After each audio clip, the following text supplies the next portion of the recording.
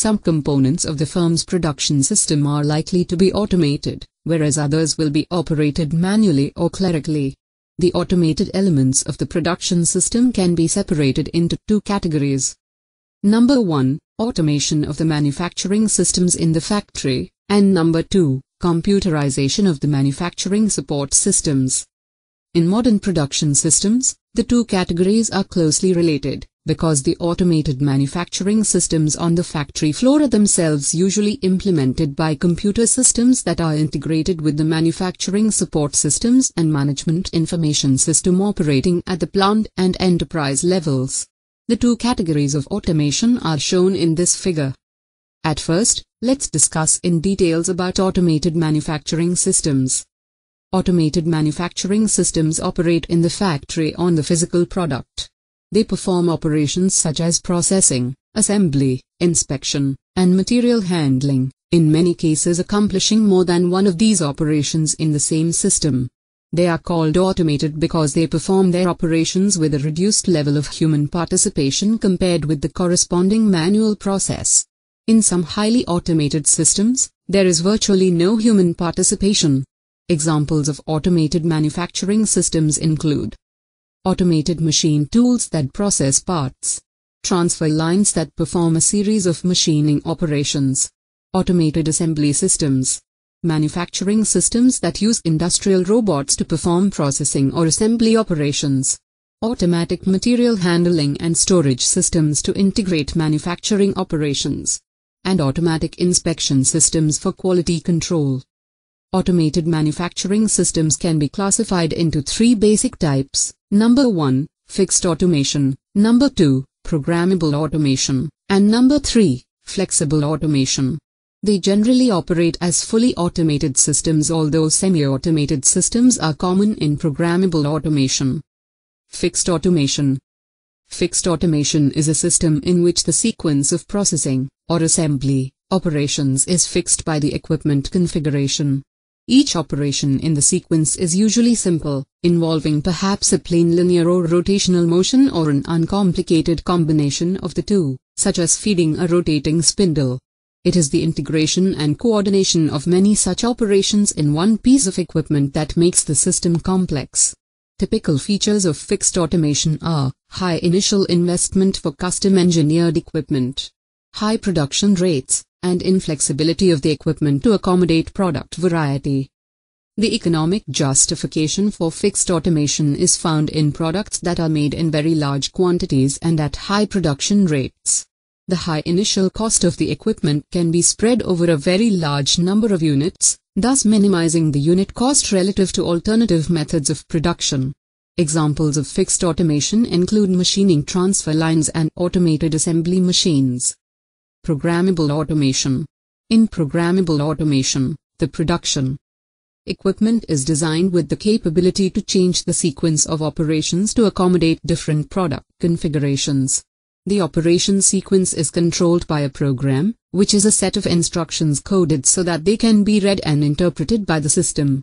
New programs can be prepared and entered into the equipment to produce new products.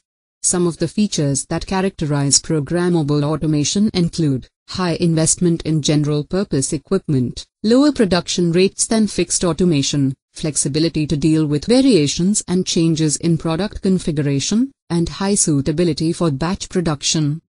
Programmable automated systems are used in low and medium volume production. The parts or products are typically made in batches. To produce each new batch of a different item, the system must be reprogrammed with the set of machine instructions that correspond to the new item.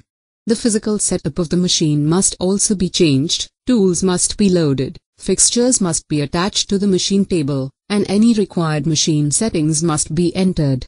This changeover takes time. Consequently, the typical cycle for a given batch includes a period during which the setup and reprogramming take place, followed by a period in which the parts are produced. Examples of programmable automation include numerically controlled (NC) machine tools, industrial robots, and programmable logic controllers. Flexible automation. Flexible automation is an extension of programmable automation. A flexible automated system is capable of producing a variety of parts or products with virtually no time lost for changeovers from one design to the next. There is no lost production time while reprogramming the system and altering the physical setup, tooling, fixtures, machine settings. Accordingly, the system can produce various mixes and schedules of parts or products instead of requiring that they be made in batches.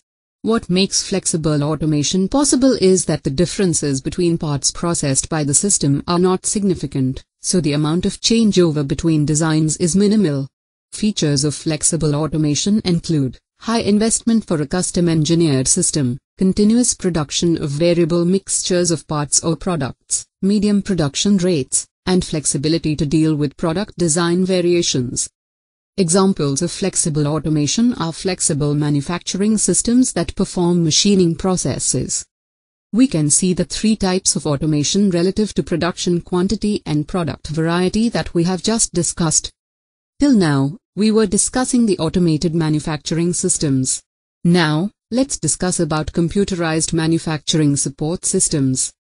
Automation of the manufacturing support systems is aimed at reducing the amount of manual and clerical effort in product design, manufacturing planning and control, and the business functions of the firm.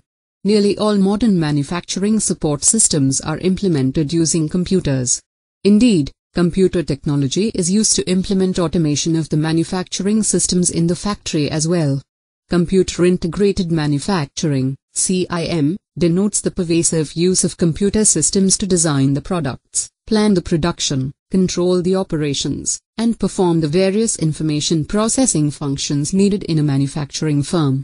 True CIM involves integrating all of these functions in one system that operates throughout the enterprise. Other terms are used to identify specific elements of the CIM system. For example, computer-aided design, in short, CAD, supports the product design function. Computer-aided manufacturing, in short, CAM, is used for functions related to manufacturing engineering, such as process planning and numerical control part programming. Some computer systems perform both CAD and CAM, and so the term CAD or CAM is used to indicate the integration of the two into one system. Computer-integrated manufacturing involves the information processing activities that provide the data and knowledge required to successfully produce the product. These activities are accomplished to implement the four basic manufacturing support functions identified earlier: business functions, product design, manufacturing planning, and manufacturing control.